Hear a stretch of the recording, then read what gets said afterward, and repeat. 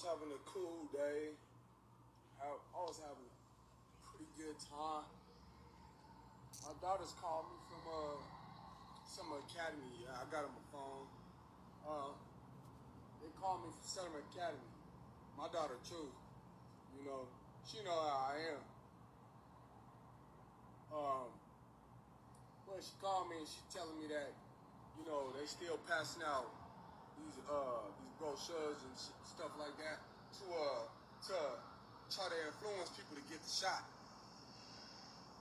Now, I understand where a lot of people at. They want to be protected. They want to make sure everything's cool. You know, take precautions. You feel me? I understand. At the same time, I don't want that shit. And my children ain't gonna get that shit.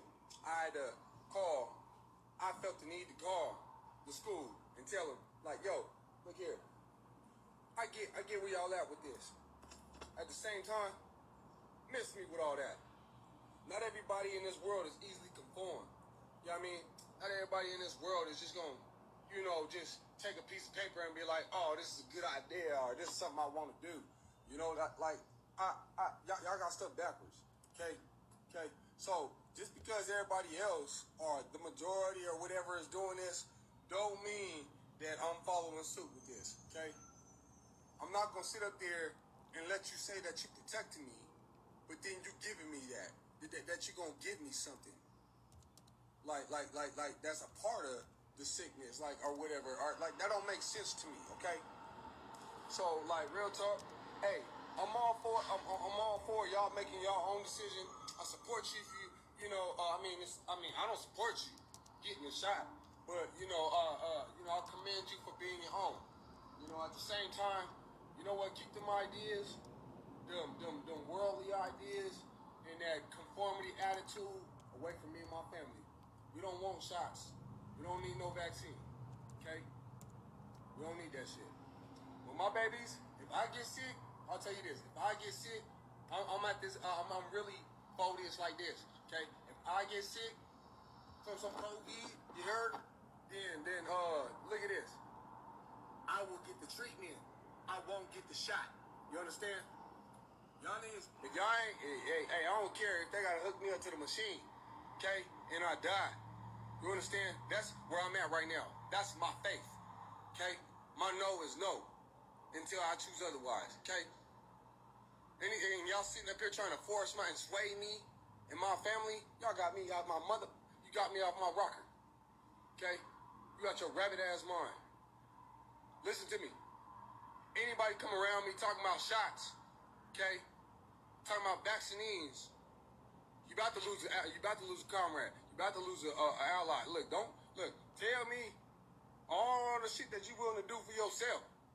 But don't you dare get smart or cop an attitude with me because I don't believe in vaccinating myself with some fucking male feces or whatever else is the part of the components of that shit. Like, I don't want it. Okay? I don't care if it's part COVID or part vaccine. I don't care. All right? Leave me be. Leave my family alone. Don't give my children no conversation. Don't give my children or myself. Don't try to offer that shit to me. Okay? I do not believe in this. All right? All due respect. You know what I mean? I just have to get that off my chest and let y'all people know. You know, my people know. You know what I'm saying? That's where I stand. I'm all good if you got it. Good for you. But for me and mine, my faith is sustained. I don't know. Okay? I'm healthy. I'm fine. I ain't old. You know what I'm saying? My children is fine. They healthy. They strong. Okay? I don't need no male fees or no part vaccine or part COVID in my system. You understand? I'm not going to be swayed.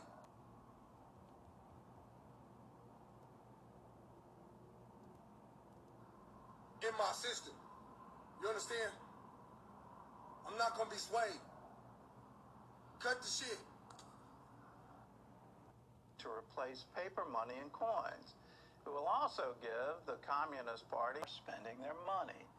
And that opens the door for unprecedented government control. George Thomas has the story.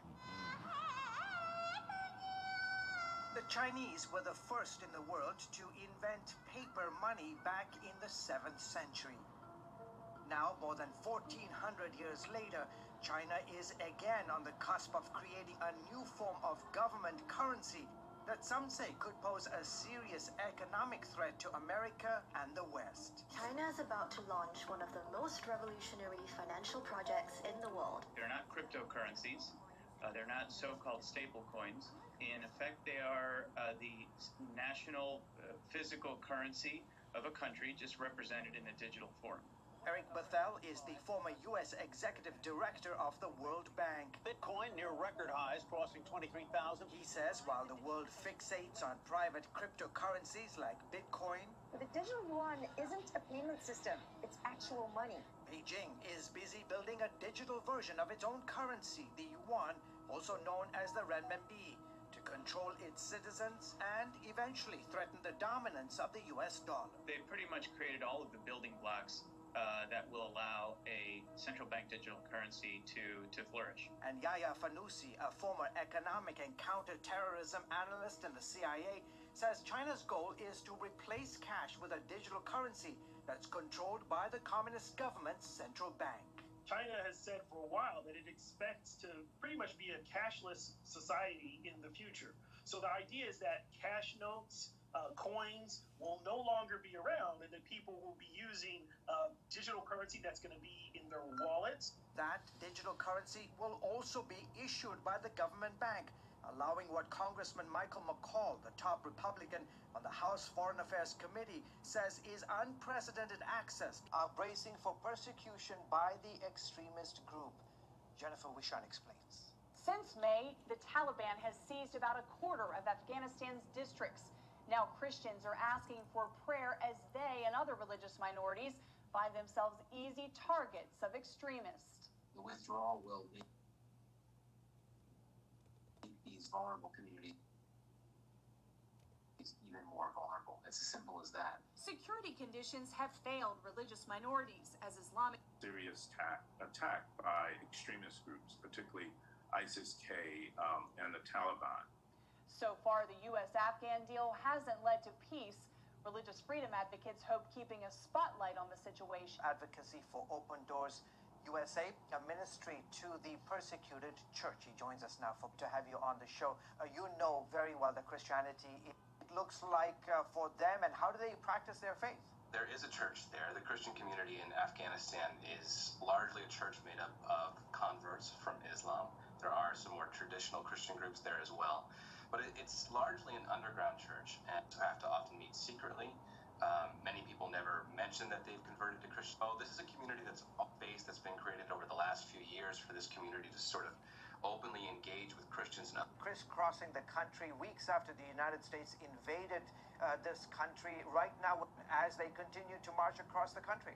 I think my concern, well, of course, for Christians, but Baha'is, Sikhs, as we just heard, all face a sort of totalitarian of itself. We're going to see major atrocities against religious minorities.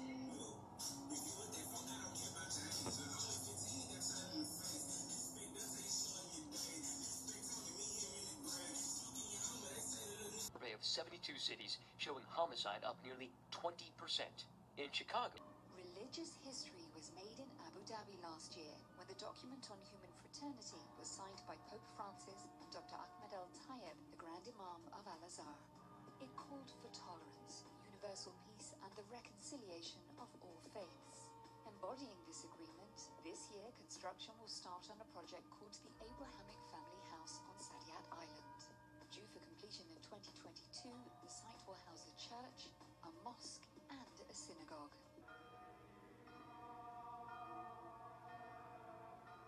St. Andrew's Anglican Church in Abu Dhabi is made up of more than 50 congregations of 40 nationalities, with average weekly visitors of around 15,000 worshippers. Its canon Paul Burt says the project in Abu Dhabi symbolizes a hugely exciting union of faith, particularly for the region's youth. Religion is still the foundational fact in the lives of most people, in fact almost all people. And young people are excited about their lives concerned about the future, and so they are full of optimism and excitement.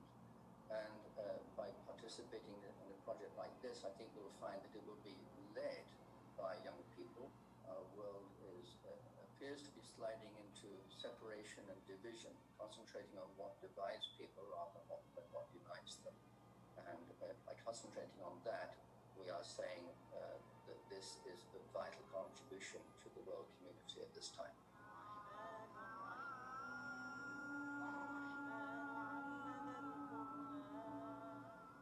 Sheikh Dr. Faraz Ali Mustafa is an imam and preacher at the UAE's Al Farouk Omar bin Al Khattab Mosque and Center. He's passionate about religious inclusion and tolerance and encourages people of all faiths to visit his organization so they can learn more from each other. The culture of love is present in all divine laws.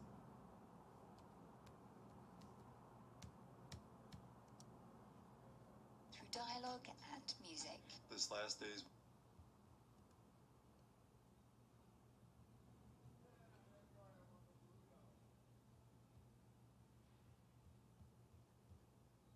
one world with the one world equals all whose name layers come. Attacks. This is the second time that President Biden has ordered airstrikes in this threatened opposition groups are vehicle attacks against U.S.